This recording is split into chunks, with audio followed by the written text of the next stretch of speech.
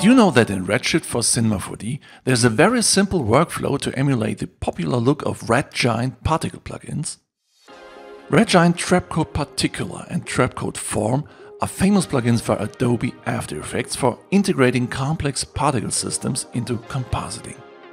The style of the results is kind of a signature look of these plugins. Let's analyze this a bit. The particles seem to have a strong luminance or emission with an obvious Fresnel behavior. That means the emission is stronger the steeper the viewing angle gets. And the particles seem to be transparent because their emission seems to add up the more particles are spatially layered. This additive look seems predestined for compositing. But sometimes, however, true 3D particle systems are needed. For example, to interact directly with scene elements in Cinema 4D. But when shading in Redshift, however, a fundamental problem arises, because how are transparent objects supposed to display a strong emission?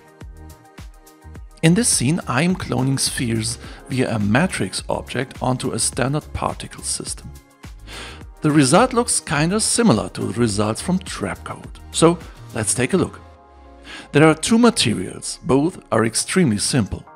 A Fresnel node consisting of dark blue and light blue is plugged into the emission port of the standard material node. So far, so good. But what about this typical Trapcode look, meaning the addition of luminance the more transparent objects are spatially layered? The trick behind this is so simple that it's almost ridiculous. The material is only almost completely transparent. In the standard material node, the opacity brightness is set to 10%. Now, in order to get enough emission taking effect, it has to be extremely high. So the emission value is set to crazy 100 units. In the material for the tracer, it's set to 50. So it's the combination and polarity of extremely low opacity and crazy high emission with a colored Fresnel effect that creates that typical Trapcode particular look, right at your hands in Redshift.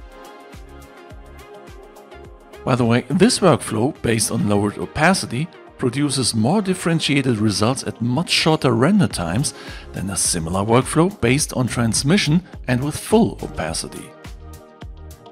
If you like this video, press the subscribe button and don't miss the next episode of Did You Know Redshift for Cinema 4D every beautiful Wednesday on this channel.